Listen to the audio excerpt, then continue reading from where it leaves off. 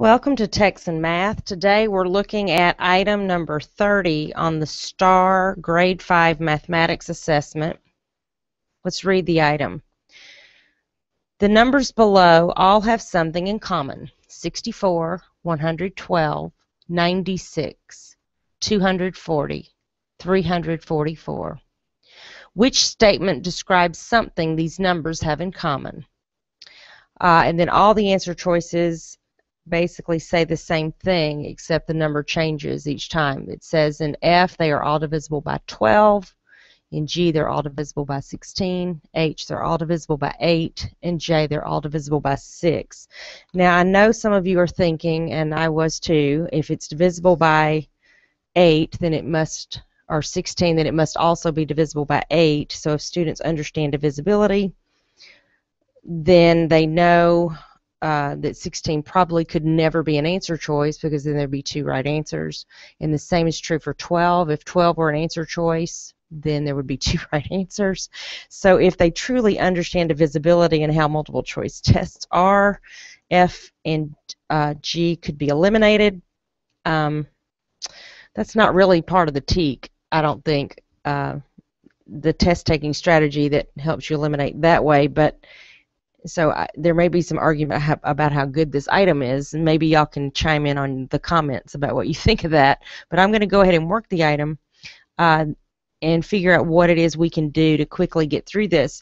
If we were to just take all of these numbers, and there's 5 numbers here, and do long division, the amount of time that would take would really be a little bit extensive. So what I'm going to do instead is come up with a strategy that involves factor trees, and I will be able to narrow down my answer choices fairly quickly with this strategy. So I'm going to start with the number 64, and I'm going to break that down into prime factors.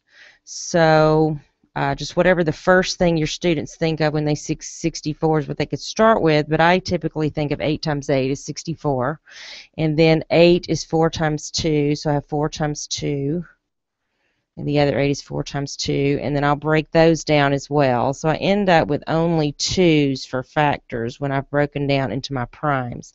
I like to underline that last row to show that is my, those are my factors. I'll go ahead and highlight all those 2's. So you'll notice that the only prime factor in 64 is 2. That means there's no other prime factor in that number. So we're going to go through the answer choices now, and we can already eliminate 2 of these answer choices. You'll notice that the number 12 has a factor other than 2 in it. In fact, the number 3 will go into 12, because 12, if you break it down, is 2 times 2 times 3. Well, that 3 is not a factor of 64, so that means the number 12 could not possibly go into 64. So we can eliminate answer choice F, and the same way down here with this 6. 6 is 2 times 3. Well, we can't use a 3. 3 is not an option because there's no 3 for a factor of 64. So we have already narrowed this down into just 2 answer choices. Now if your kids are discerning, they'll realize it can't be 16 and 8. Both can't be right. If we're taking a multiple choice test, there's only one right answer. So 16 would actually have an 8 in it. So 16 couldn't be the answer, and of course 8 is the answer. But let's just assume that on future STAAR tests they don't make this type of assessment item where 2 of the answer choices don't make sense like that. Let's go ahead and look at the 16 and the 8 and see if they are indeed factors of 64.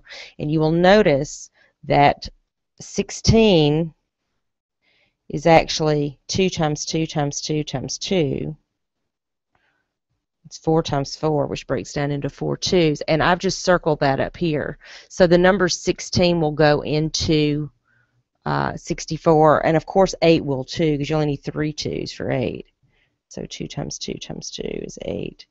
So G and H both work for 64. Now I'm going to take 112, which is the next number on the list. I've already eliminated the other answer choices. So really all I'll need are 2's here, and I'll need at least 3 2's for it to be divisible by 8 as factors, and 4 2's to be divisible by 16. So if we'll do 112, well, let's see. 56 will go into that twice.